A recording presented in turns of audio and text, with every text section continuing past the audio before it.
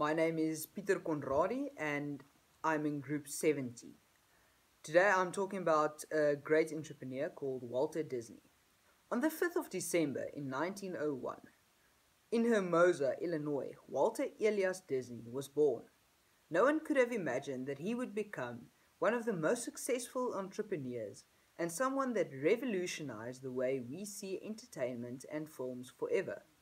Walter and his brother Roy had a hard childhood. Their father was a strict disciplinarian who believed in corporal punishment for the smallest acts of misconduct.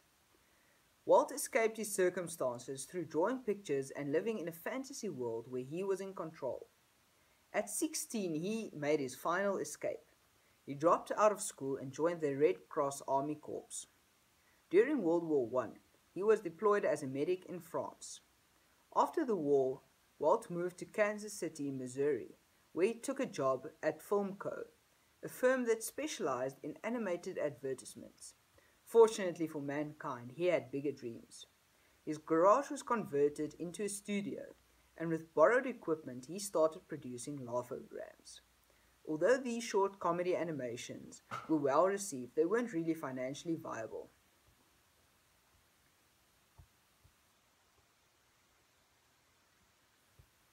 Things took a turn for the better when he moved to Los Angeles in 1923.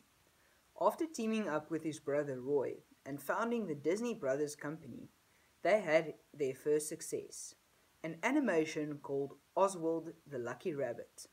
However, he had the idea stolen from him by his distributors. The Disney Brothers did not give up, and in no time they struck gold with a character based on a mouse that lived in their office. And so, a legend called Mickey Mouse was born. The Disney Brothers made a second breakthrough in 1928 with the production of Steamboat Willie, the first cartoon with a synchronized soundtrack. Further success came when Disney produced Mickey Mouse films using the latest technology called Technicolor. Another reason for the tremendous success of Disney lies in the extraordinary managerial skills of Walter and a merchandising campaign that contributed to over 25% of the total revenue of the company. Disney became a household brand with its name and famous characters on virtually anything, from billboards to clothing and toys. As a result of his childhood and his father's influence, Walter had severe control issues, which explains why he ruled his company with an iron fist, and had control over every decision made and penny spent. This might not have made him very popular amongst those working for him, but his finances thrived under his dictatorship. Although they rolled in cash, Walt was not satisfied. He had a much larger vision and started producing a full-length movie cartoon with color and sound. After 3 years in the making, Snow White and the Seven Dwarfs was released in 1937. It was an immediate success, and the Disney Brothers moved from being a sideshow to being the main attraction. Their success was followed by films such as Pinocchio, Fantasia, Dumbo, and Bambi. Shows such as Mickey Mouse Club and Walt Disney Presents were also hugely popular to audiences around the world, and the money just kept pouring in.